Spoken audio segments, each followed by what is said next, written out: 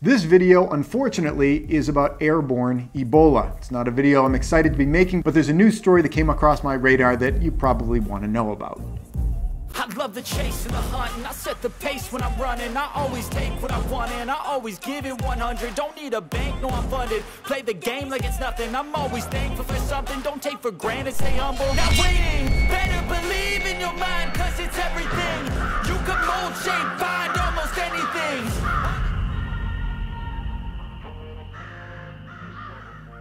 Hey everybody, this is Praxis. Just a few days ago, there was a 63-year-old man on a flight from Thailand to Germany, and he ended up dying with symptoms that are very reminiscent of an Ebola or a Marburg virus. I was tipped off to this story by Southern Prepper 1, and I did my research, actually, went and looked to original sources. That's always a good idea, not that I don't trust Southern Prepper 1, but whenever you get into a telephone game, like Southern Prepper 1 says something, and then I just repeat it to you, and then you repeat it to someone else, there's always a little bit of opportunity for errors to kind of leach into that. So it's always good to go back to original sources. And I was able to confirm the story, and I wanted to share it with you guys for a couple of reasons. Before I get into it, the first thing I want to say right off the bat is that this 63-year-old man is a person with a family, and it's important to remember that. It's it's a tragic event for that person and their family that they had to go through this. This isn't like a psyop. This isn't some kind of predictive programming. This person wasn't a crisis actor. They're an actual person with an actual family, and it's important to think about that. But the second thing that's important to keep in mind is that when you see something like this happen, it's a good opportunity to think to yourself, well, what would I do in the situation? Because there were a lot of other people that were on the flight with that person. Now, this reminds me an awful lot of the book The Hot Zone. If you haven't read the Hot Zone book, it's a really good read. It's it's an entertaining book. It's about true, actual events that happened here, around the world, and specifically in the United States several decades ago, where Marburg virus seems to have started to become airborne in a certain situation. That situation was able to be contained and hopefully completely destroyed and wiped out and not kept in some lab somewhere to leak out later. But there were situations in that book where somebody had developed this illness, and they were traveling in a plane, and they started bleeding out of the mouth and eyes, and those symptoms are very similar to what was happening to the gentleman that died recently. The description in the news article that I read was that liters of blood were coming up out of his mouth. Now, this really could be all sorts of different things. It's not definitely Marburg, it's not definitely Ebola, but it certainly gets you thinking about that. What if you were one of the people that was on that plane with that person? What if you were in a situation where, suddenly it became really obvious that there was something potentially dangerous, and maybe that potentially dangerous thing was in the air? Now, I know with us all having gone through COVID, many people reacted to that in many different ways. My reaction to it was to always err on the side of caution. It's worked out really well for me in the past 5 years. I haven't had any illnesses at all because I've started using protocols. Never got COVID, never got anything else over the past several years. So the protocols that I've been using have worked. Other people have reacted in other ways, where when they were told to do things, they kind of pushed back and kind of created different mythologies about things. When they were told by the government it was a good idea to mask, granted, the government suggested you wear these crappy masks that don't do anything, but when people were told to mask, they didn't like being told what to do, so people kind of created these, again, mythologies about how, well, masks don't work anyway. The reality has a lot more shades of gray to it. Some masks work in some certain circumstances, some masks work in other circumstances. There's some situations where, mask or not, it's not going to help you. And certainly the idea of being told to do something, especially when you're being told to do something foolishly, like wearing a mask that doesn't even work, it has that kind of automatic pushback against those kind of ideas. So coming out of COVID, there's all sorts of people that have different views on what they would or wouldn't bother doing in some kind of a disease outbreak.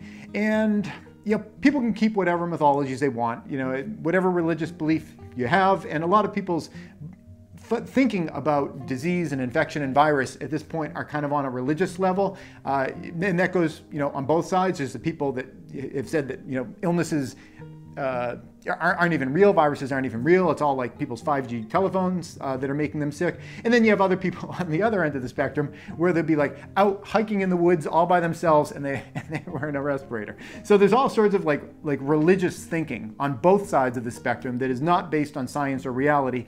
And I welcome you to come back into the middle, because you can really improve your life in a lot of ways if you just kind of keep things to reality. Even if, the government is being irritating and trying to, push you around and whatever, it doesn't mean that you have to flee to whatever the opposite of the government is saying, because, some of the recommendations of the government actually were effective. And I like to utilize the ones that are effective and ignore the ones that aren't effective. And one of the aspects of what I've been doing is using respirators. I've got a couple of different types here.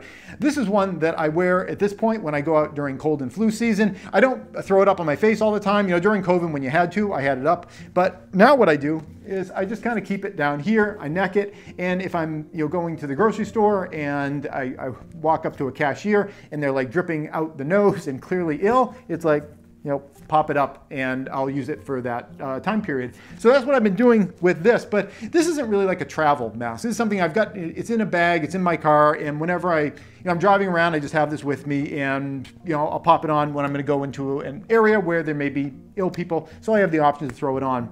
But there's other situations where you don't necessarily want to have something like this, because this is, it's three-dimensional, it doesn't really fold up super easily, and I've got another one that I want to share with you guys that is of similar quality, and I keep it in this little bag here that I keep in my my everyday carry backpack.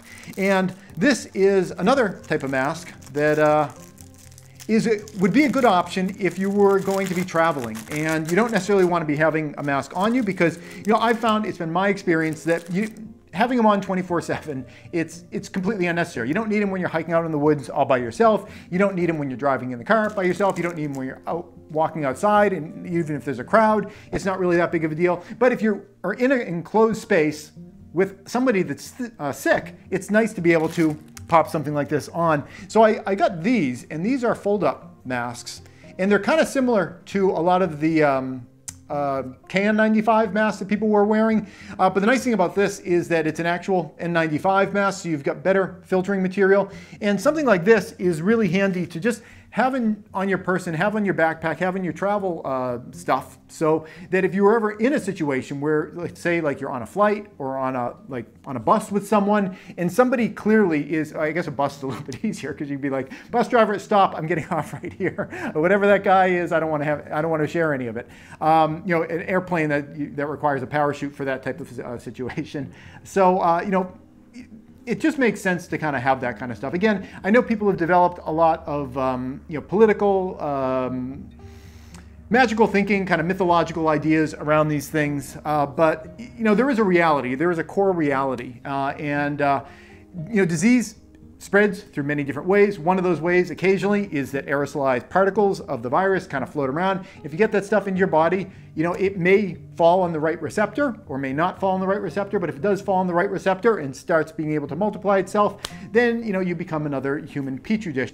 And all of the enthusiasm in the world that you may have for whatever your political ideology might be, it doesn't matter how much ideology you have and how much you believe it, viruses get in your body and they land in the right place, they're going to multiply, no matter how strongly you hold your beliefs. So I think it's a good idea just to have it in your back pocket, literally or figuratively. I guess literally in your back pocket probably wouldn't be the best idea because you'd be like rubbing it all the time whenever you sit down. But have it, somewhere around near you, so that if you're ever in a situation where you would like to have some kind of filtration between you and anything, and it could be somebody who is vomiting blood out of their face, or it could be, just somebody that looks like they have an awful cold or flu, or completely getting away from disease. If you were in an area and there was just suddenly a lot of pollution or a dust storm, or like a wildfire, kind of starts blowing through an area, or nuclear radioactive fallout. Now there's all sorts of other issues with nuclear radioactive fallout, but